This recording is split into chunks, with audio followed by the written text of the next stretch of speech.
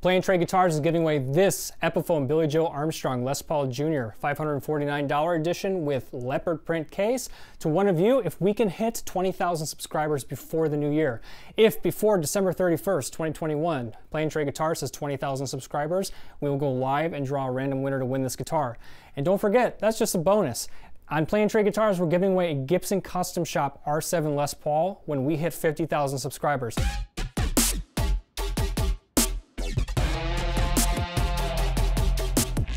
All right, hey, for Playing Trade Guitars, I'm John. That's Zach behind the camera, back with another unboxing today. We showed you the Epiphone Billie Joe Armstrong Les Paul Jr. at the $549 price point with the sweet leopard cheetah case. Today we're going to be taking a look at the Epiphone Billie Joe Armstrong Players Pack. This has a $399 price point. We'll talk about the differences in the features. You get an amp. It does have a bolt-on neck, but we're going to unbox it right now and take a look. We've got the box right here, brand new from the factory. Good people at Epiphone and Gibson let us know that this was coming out, so you are seeing this the week of the release. We're going to go ahead and open up this and see what this package has, which is more geared for a beginner or someone with smaller hands, as we'll talk about. First box out, I can only guess that this must be an amplifier. This must be the guitar, and then probably some accessories here, the gig bag, strap, and all that. We'll take a look. All right, so starting with the amp that comes with the Players Pack. This is an obvious difference from the $549 guitar-only version that has the hard case.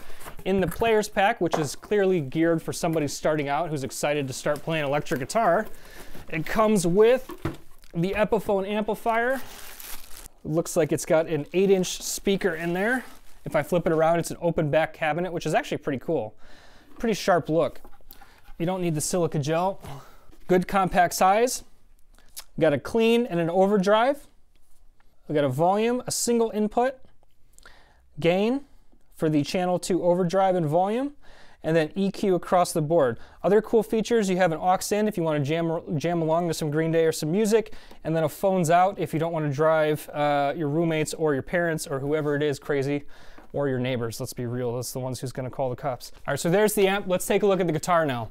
All right, there we are. Valuable and important accessories in the box. Do not discard. Hey, we should chill. I think when we watch this back, you're going to notice that it kind of seems like a little jacked up right now. So here, the other one was late night. Now we're on coffee. Okay. All right, so we looked at the Epiphone 15G amp. Let's check out the Billie Joe Armstrong Les Paul Jr. bolt-on version. Take it out of the packaging here. Oh, there's your sticker. There's a sticker I was missing. All right, so we've got the Players Edition Les Paul Jr. out of the box. Starting up with the headstock, we have a silk-screened grayish-white Epiphone logo and a silkscreen Les Paul Jr.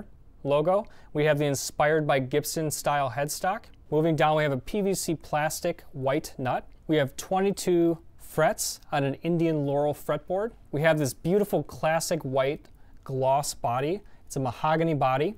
And something to point out about the Billie Joe Armstrong Les Paul Jr.'s in general is you can't get that classic white gloss in any other finish in the Inspired by Gibson line of Les Paul Jr.'s. So as some of you have pointed out, the pricing is pretty good. If you think about on the $549 version, you're getting basically the guitar at the Inspired by Gibson price, which was previously only available in Sunburst, but you're also getting that sweet cheetah case. Now at the $399 price point in the Players Pack, you're getting a guitar that, while it has a bolt-on neck, has a big advantage of being easier to play for smaller hands. So this slim taper neck is the biggest difference in terms of feel for the guitar. We have an Epiphone dog ear. Here's the 2 dog ears, P90 pickup, a compensated wraparound bridge tailpiece, adjustable in 2 points, height-wise with these 2 pegs, and intonation-wise with these 2 screws in the back. In terms of controls, you have the simplicity of a single volume, a single tone. This body itself measures in at about exactly 1 3/4 inches. And then flipping the guitar over, let's start at the back of the headstock and work down. Still working with that Inspired by Gibson headstock shape, serial number at the top. We have the die-cast generic tutors. They do their job just fine. Working down the neck, we have a slim taper D neck. This is attached to the body with a bolt-on plate. Back of the body, no contours, flat, and then 1 control cavity for the electronics. 2 screws to access the back electronic cavity. And in here we have Korean-made alpha pots. All right, so flipping back over the guitar, let's talk about the initial setup out of the box. So this guitar came detuned, so we tuned it up, we stretched the strings a bit, and then I found the action to be actually really comfortable. Fairly low action. Everything was intonated and playing well. I didn't have any complaints out of the box. I found the tuning stability to be good. In terms of imperfections on the guitar, the only one I noticed was a slight flaw on the fretboard. Right here you can see a nick out of the box from the factory. All right, so here is that gig bag. And pretty cool. While you didn't get the signature on the back of the headstock in the player's pack, you do get the signature right here on the gig bag. Got an Epiphone guitar strap. Oh, it comes with a tuner. There we go, lighten it up, coming to life. A couple small things in here you don't want to lose. Here's the Allen wrench. This is actually really important if you need to do any setup for the intonation of the guitar. A couple medium Epiphone picks. And then of course you got to plug it into something, so here is your 1/4-inch guitar cable. Maybe a 10-foot cable. About 10. Somewhere in there. And you get everything you need to basically pick up and start playing guitar. It looks like everything's here. Let's plug it all in and see how it sounds. Put it a little off to the side. These new straps are always a wrestling match. That's normal. And then I'll take the plastic off the P90 here. Not quite. So let's tune it up. That's why they gave you a tuner, right? Turn the volume down on your guitar. And we'll power it up. We'll push it in to go to overdrive. We'll turn everything to noon, meaning I'm going to turn the gain to 5 or top of the notch here.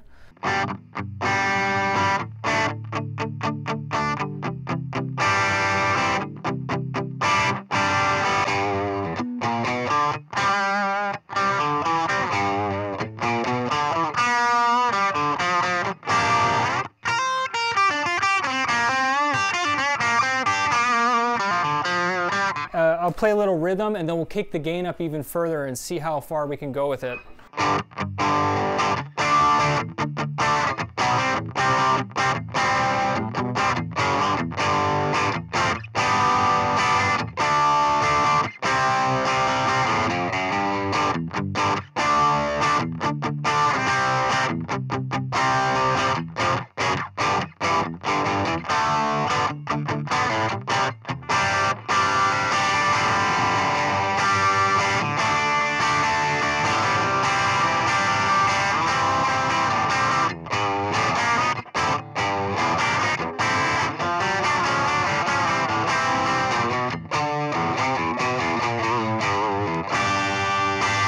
All right, initial impressions, everything at 5, everything at noon on the amp. It's a fun sounding amp. It has that overdrive. It's not too heavy right out of the gate. This guitar is very easy to play. It's got a slim taper neck. The action out of the box, once I got it tuned up, is nice and low. This is a very playable guitar. Forget the fact that this guitar has a bolt-on neck. If you are looking to start out and you're interested in the Epiphone Billie Joe Armstrong Les Paul Jr., if you have smaller hands, if you're younger, if you don't want to fight the fat neck with higher action that you find on the $549 price point, forget the fact that it's a set neck and understand that this guitar will be a lot more fun to play and much easier to play because it's got a slimmer neck that sits nice in your hand and the action is a lot lower out of the gate. All right, let's crank the gain up all the way, because why not? Because that's what you're going to do, right? Don't tell me you're not going to do that.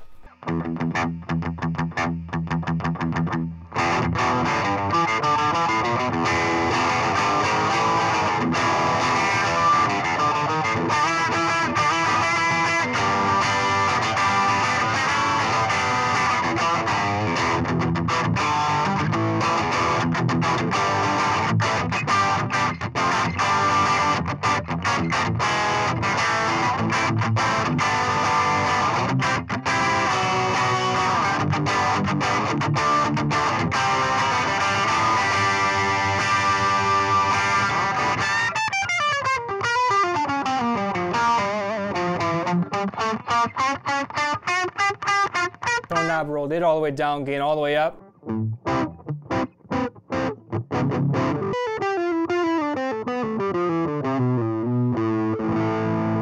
Tone back up.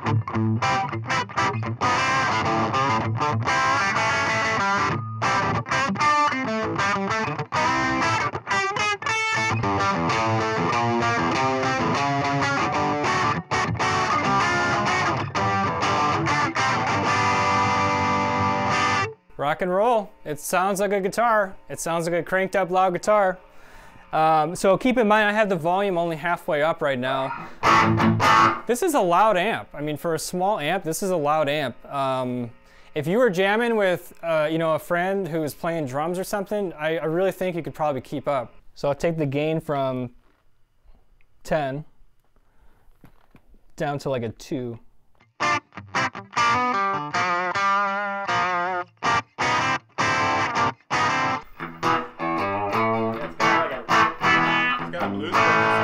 Yeah, well, with that little speaker too, it's cool. You can get actually more of a vintage sound if you roll that tone like way down like that.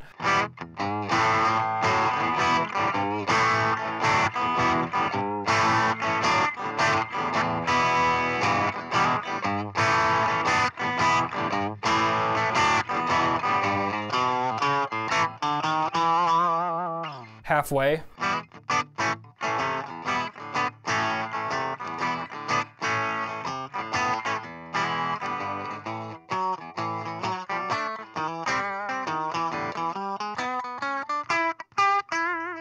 Good sounding guitar, so I can go from like, kind of like you said, a blues breaker, kind of like vintage 60s blues rock sound with the overdrive turned fairly low and playing with the guitar's volume. I had that volume about halfway down, to just a screaming, you know, rock and roll guitar.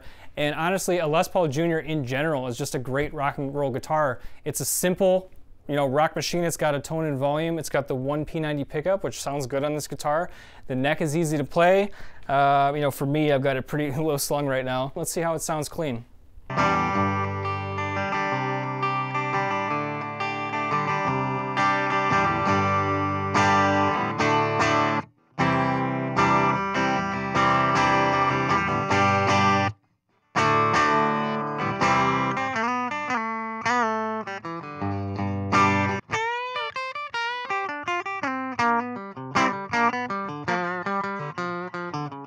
Respectable clean, that's pretty cool. Yeah, I mean, this amp is actually, looks pretty sharp too. I like that kind of retro slant on the Epiphone cabinet. One more little test we'll give is just plug this in direct and just give you 30 seconds of how it sounds if you are running the amp direct to headphones. All right, so this is me rocking and rolling with headphones. You're gonna get that lo-fi crunch thing, which you might think is kind of cool.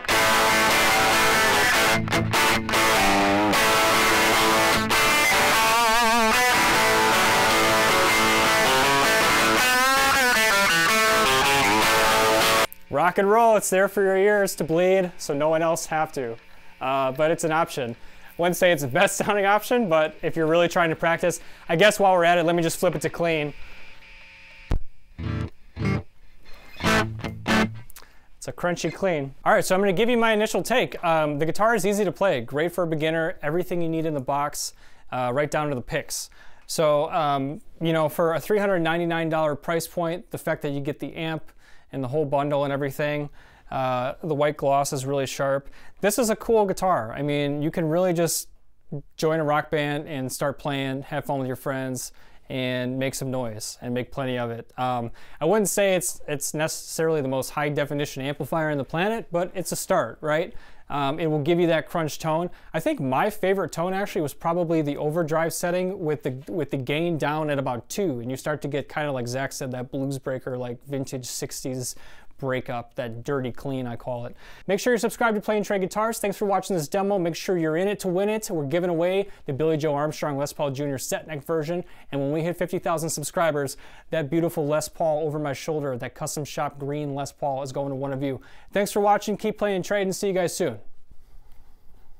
It's pretty cool, right? I didn't think it was going to sound that good. It's really funny, to tell you the truth. This plays better out of the box than the $549 version. It really does. I needed to do a complete setup on the $549 version. It shipped, and it seems like this is the thread that they've been shipping with high action. So I had to do quite a few changes. Probably took me close to an hour to get that in optimal playing condition. And I can tell you the action is still significantly higher than this guitar. So don't shop on price, shop on how a guitar feels in your hands, because for a lot of people, this $399 Players Pack guitar will be the right choice. It feels great. It was fun to play. I enjoyed it. I could get around on it, you know, pretty easy. So there's the comparison. Thanks for watching, guys, and we'll see you in the next video.